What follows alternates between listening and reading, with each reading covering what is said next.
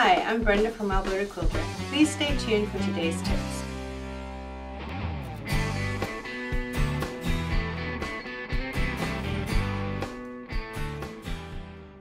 Old versus new.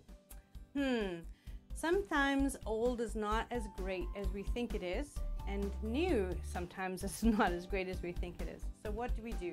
Well, when it comes to thread, we chuck the old and we bring in the new. I know that's pretty radical because some of us, like me, I have many, my son will attest to this, he's probably shaking his head right now.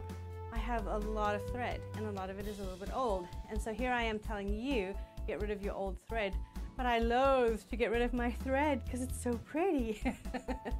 But in any case, yeah, we need to think about what kind of product we're going to get when we're done using that thread.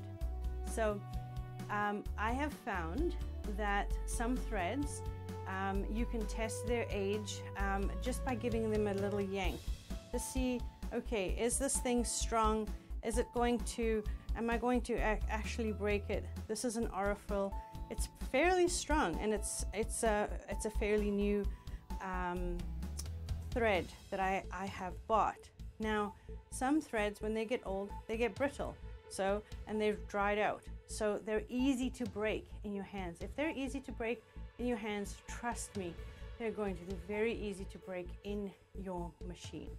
And you will end up rethreading that machine more times than you want to.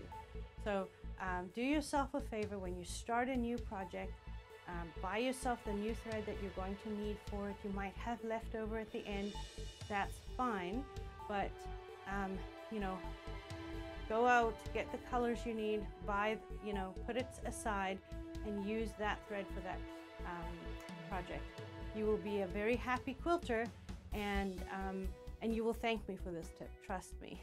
Have a great day. Thanks for watching us. Please join us next time.